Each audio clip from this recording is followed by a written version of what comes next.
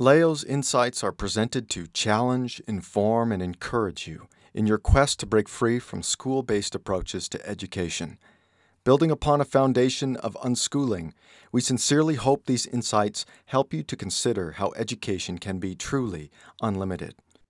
We have now dealt with a few sources and manifestation of home education persecution. Once you have found your rightful place and authority, there remains two other possible sources of opposition to your plan of doing things your way at home. The first bit of testing may actually come from your facilitator. Please rest assured, I am not addressing those who are enrolled with us here at Education Unlimited. Our facilitators are all experienced unschoolers who will be your most faithful supporters. They all recognize that true education is one that escapes school-based ideology and follows the wishes of the parents, meaning they respect parental authority. They come to your home as your friend to encourage and support you, as well as to offer suggestions for improvement. Their motto is, parents are the boss. Unfortunately, this is not necessarily the case with other home education providers who may have other ideas and motivations for being engaged in home education. Some may see themselves as having the responsibility of making sure your children are educated in keeping with government expectations.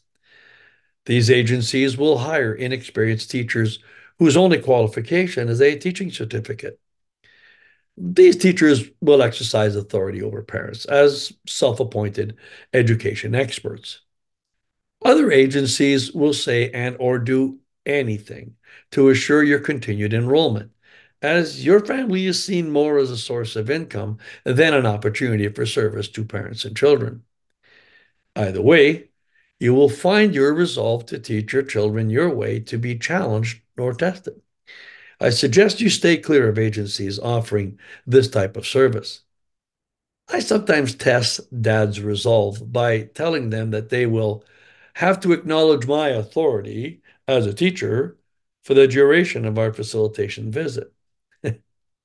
I love when they tell me I can leave out the door through which I came in.